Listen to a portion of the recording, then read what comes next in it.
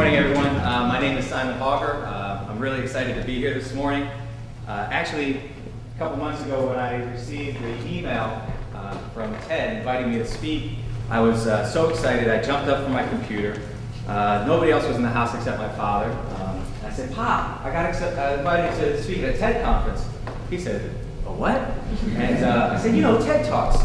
And imagine the next 10 minutes trying to explain a TED Talk to somebody who thinks the internet's a conspiracy. So that didn't go over so well, but a couple days ago when he saw that Christopher McDougall was speaking, he flipped out. And he read Chris's book a few months ago and had, I think, a near religious experience. I found him in Narberth's train station one morning handing out Born to Run tracts, trying to tell people that when you're 62, you can run as fast as when you're 19. So my father's a huge fan, and most of you have probably heard of Chris, but you may not have heard of me in my work. You might be wondering why they invited Simon Hauger to speak. I'm not quite sure, but I'm really excited to be here, and I'm glad that I have your attention for the next 15 minutes. So a little bit about myself. I went to school in Philadelphia. I grew up in Philly. I attended public school there, and I graduated from Drexel in 1993 in electrical engineering. Drexel has a co-op program, so my last year at Drexel, I was working at General Electric as an engineer. And as most college students, we kind of grapple with the meaning of life. Are black holes really black? And I had my own little religious experience. And I'm aware this is Saturday morning and not Sunday, so I'll spare you the details about that experience, but I think it's important because it changed my career direction. I really felt like I was freed up to think about what I was passionate about. If I could do anything, what would it be? Strangely enough, I landed on an inner city high school teacher, a big switch from engineering, and I found my dream coming true in 1996. I started teaching math and science at West Philadelphia High School. Now, West Philly is famous for fires and fights and people being shot, unfortunately. But as a young teacher, that was not really daunting. You know, most young teachers come in, we're enthusiastic, we're energetic, we're arrogant, we think that we can change the world, and my first year was really humbling. A couple of things happened to me my first year. I started to learn more about what good teaching and learning looked like. I was working with two auto shop teachers that year, and they were by far the most brilliant men I've ever worked with. They were smarter than the engineers I worked with at GE. And yet, if you sat them in a desk in a row, or in this auditorium, they would go nuts. They couldn't sit still. Their intelligence was exhibited in a different way. And so this idea of multiple intelligence was starting to come to life to me, that we're all smart in different ways. And unfortunately, schools are one size fit all. And so as a young teacher, I was trying to make sense of that. The other thing I was trying to make sense of was the disconnect between what should have been going on in school and what was actually going on. If you would wander into any urban high school, I think most people would be shocked. And so, as a young teacher trying to sort these things out, I created this after-school program. And at the time, I didn't realize why I created an after-school program. In retrospect, it was to preserve my own sanity too, and try to make sense of these things that didn't make sense at the time. And so, we started off small. We had, the first year, I had students build an electric go-kart. It was a science fair project. West Philadelphia, they went to the Philadelphia Science Fair, and they actually won second place. The following year, they wanted to do something bigger, so they designed an electric-powered Jeep, and they did a research project on electric versus gasoline. They won the Philadelphia Science Fair with that vehicle. And then the following year, we decided to look for a bigger competition. And we found a national competition for alternative fuel vehicles called the Tour de Seoul. They converted that Saturn to electric power. And we were the first team of color in this national competition. It was a 5-day road rally from New York City to Washington, D.C. And when I look back on those first 3 years, I learned a lot, the students learned a lot, and we were learning about different ways of learning. 2 years later, we were back at the Tour de Seoul. The students had gotten the Saturn, well, they painted it orange, so they felt like It was better, and they also had refined it to the point where it was getting 180 miles per gallon equivalent. This is back in 2002. That was the Jeep. They designed an aerodynamic, lightweight body, except the Jeep's not lightweight, but it was still a good attempt. And they made it a biodiesel plug-in hybrid. 8 years ago, my students were thinking about biodiesels and plug-in hybrids. So we somehow miraculously won the competition that year. We beat 40 other teams from around the country. We beat MIT, and we felt like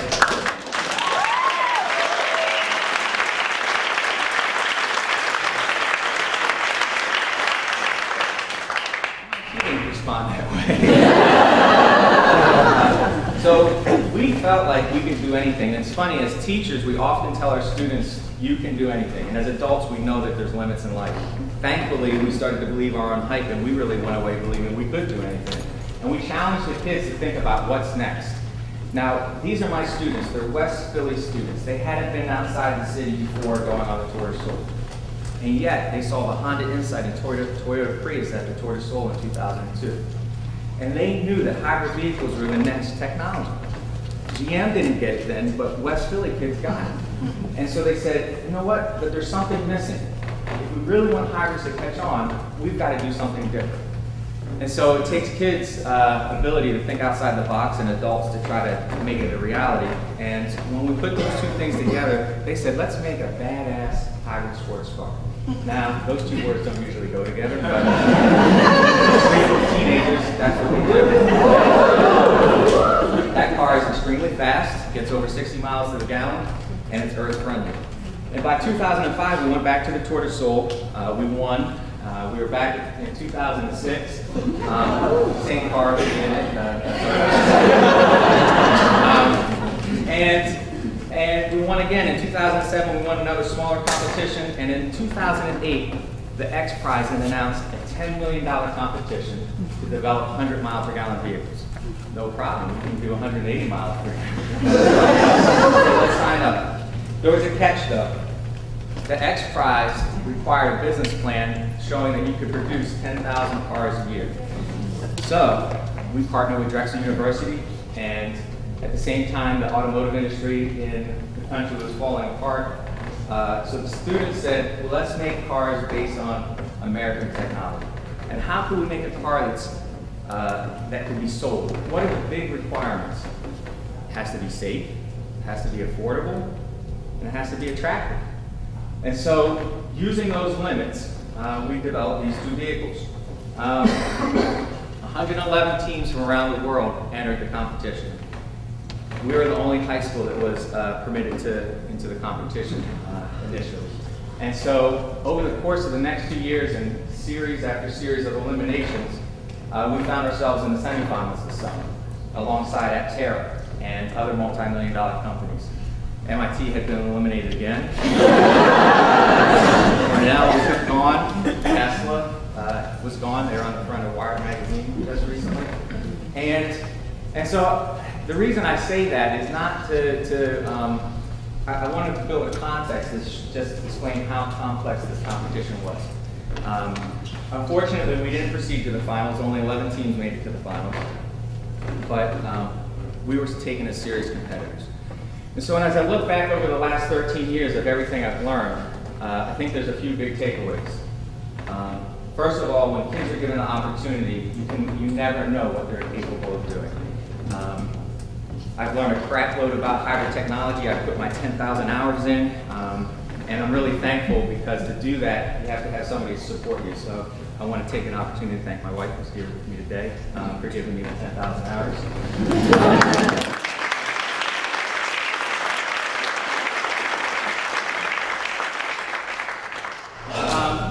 But more so than learning about hybrid technology, we learned a lot more about what works in urban education.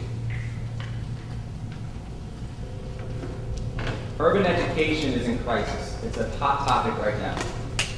If you've taught in the city, you know that in any large urban district, 50% of the students are dropping out. Of the 50% that graduate, 15% are on grade level. And as a teacher on the front lines, that's not emotionally sustainable. Among all the other ramifications, it's just, as a teacher, you can't do that. And there's better ways to do education. We've learned giving kids projects embraces their multiple intelligence.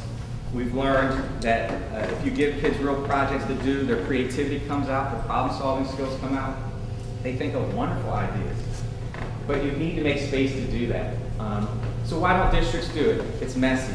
It's complex to keep track of. It's much easier just to continue to pound content and have kids take standardized tests.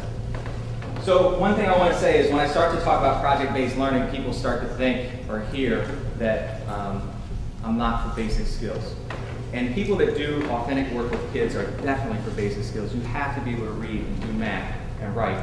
But the standard way is not working. We're producing, even at our best schools, we're producing test takers, not critical thinkers. And so to illustrate this point, this is the point where you get to interact. To illustrate this point, I'm going to give you a quick quiz. High stakes test. It's a 0 or 100, all right? So follow my logic for a second. If you have graduated high school, I'm assuming everybody here has graduated high school, except a few of the young folks. If you are in the other category, don't pay attention to anything I'm about to say. But for those who have graduated high school, you took Algebra 2. And if you took Algebra 2, there's one main concept. There's tons of stuff in Algebra 2, but there's one main concept. You all did the quadratic formula, all right? So here's the quiz. You ready? Hurry up. I don't have much time. All right. We'll be on the honor system. How many people could solve that? All right, less than 50%. You guys aren't doing as well as the urban high school can teach that. All right, more importantly, how many people could explain what that answer means? Let's say, fabulous, I've got somebody here. Math teacher, math student? Economics professor. How many solutions would we get? 2. And what do they represent? Solutions to the, if I put it on a graph, what would they represent? The x-intercept. The x-intercept. Thank you very much.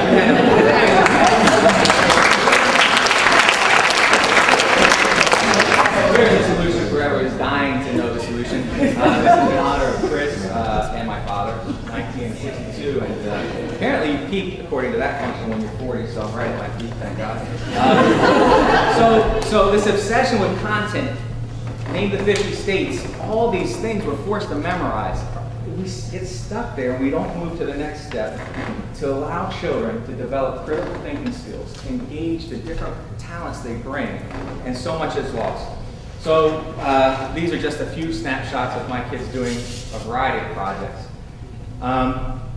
So if I can leave you with one thing to take away, my dream is to start a school next.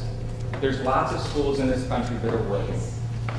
They're doing fabulous work with kids, and we need more of it. Philadelphia is desperate for schools that are project-based, that develop basic skills, but to move past that and develop truly critical thinking skills. If you have an opportunity, check out our website.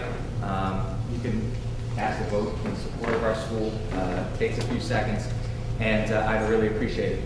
I'm going to close with last week we were down in Washington, D.C. for the X Prize finale. We unexpectedly got invited to the White House and were able to participate in a press conference with the president, so I'm going to give the president the last few words. Thank you very much.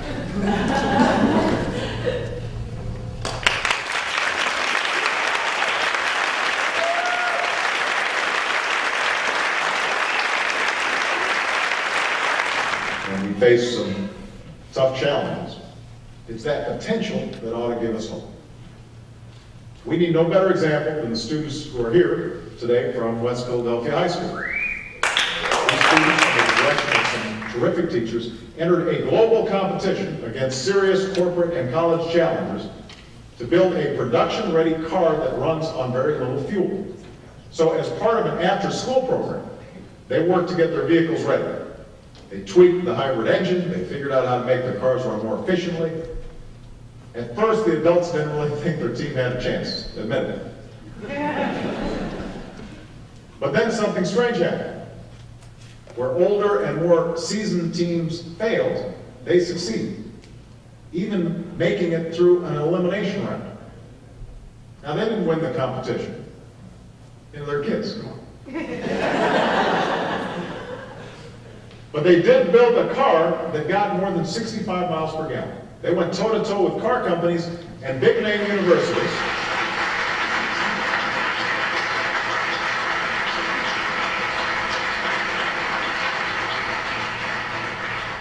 Went against big-name universities, well-funded rivals. They held their own. They didn't have a lot of money. They didn't have the best equipment. They certainly didn't have every advantage in life.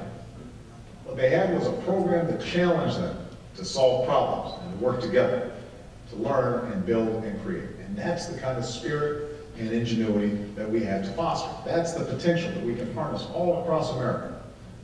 That's what will help our young people to fulfill their promise, to realize their dreams, and to help this nation succeed in the years to come. And I just have to editorialize. This is the kind of thing that just isn't going to get a lot of attention initially. This will not lead the nightly news. You won't see this on the cover of Roll Call or Politico. Doesn't have conflict and controversy behind it. But these are actually the kinds of things that 10 years from now, 20 years from now, we're going to look back and say, this is something that made a difference. While this may be a difficult time for our nation, and we face some tough challenges, it's that potential that ought to give us hope. We need no better example than the students who are here today.